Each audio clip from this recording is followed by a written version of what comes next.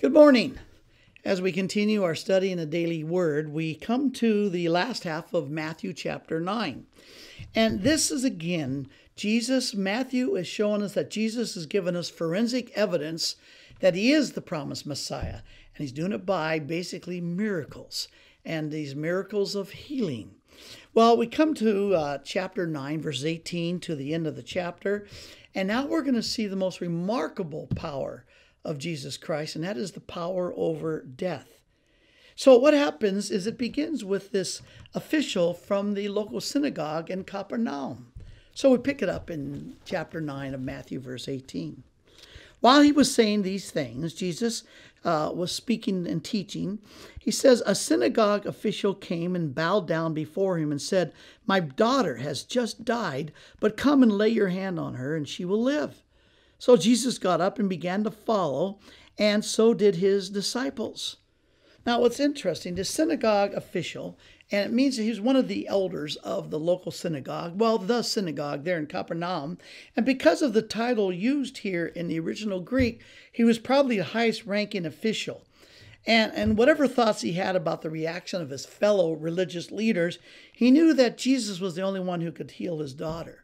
Now, Mark and Luke gives us the same account, but adds a little bit of input, like the man's name. His name was Jairus. And Jairus, basically, when he was approaching Jesus, the daughter apparently wasn't dead yet.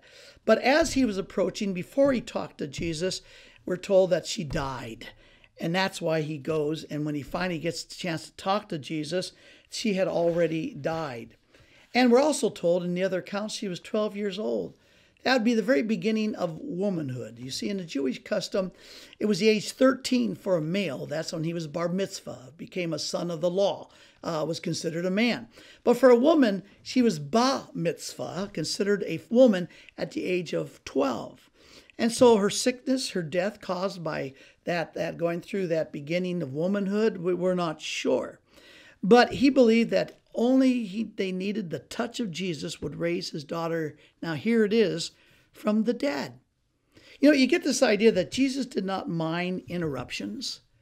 Boy, take note of that when you think you're busy. Jesus did not mind interruptions to what he was about to do, because he saw them as opportunities that God would use him. And so he always saw the need of the multitudes, but here he also hears the cry of one. So Jesus, notice as he's on his way, something else happens.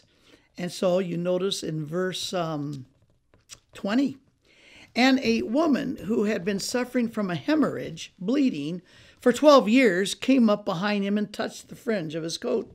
For she was saying to herself, "If I only touched his garment, I will get well." But Jesus, turning and seeing her, said, "Daughter, take courage, your faith has made you well." And at once, notice these all happen immediately. At once the woman was made well.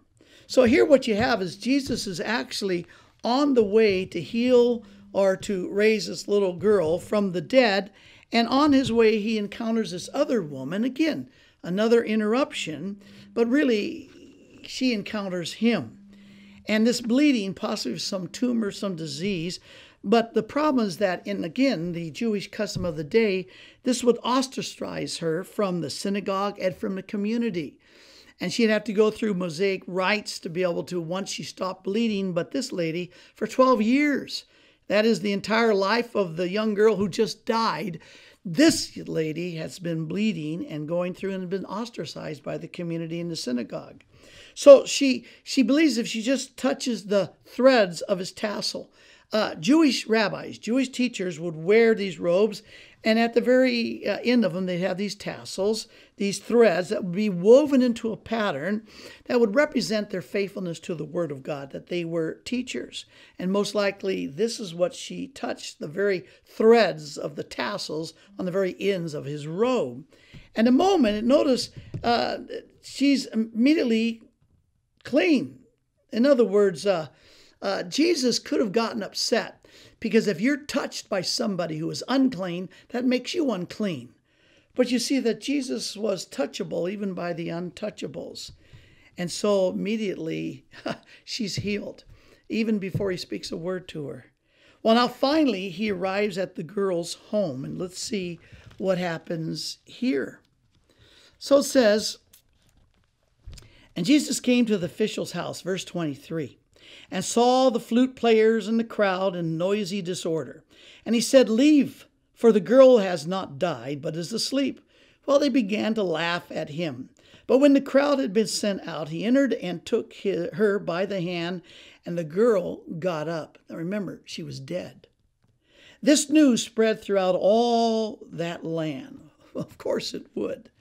So what happens here is interesting, is that when he arrives to the girl's home, there's all kinds of discord and confusion and loud noise.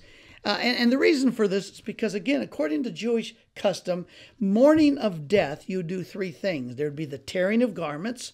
You'd hire professional women mourners who would wail out the sorrow and help you sorrow over the grief. And then also you hired professional musicians who would play like flutes, but disconnected sounds to reflect the grief that was being expressed over the death. Well, I don't know if you pick it up here, but Jesus is a bit irritated at this because none of this was in the scriptures in the Old Testament, and he dismisses them.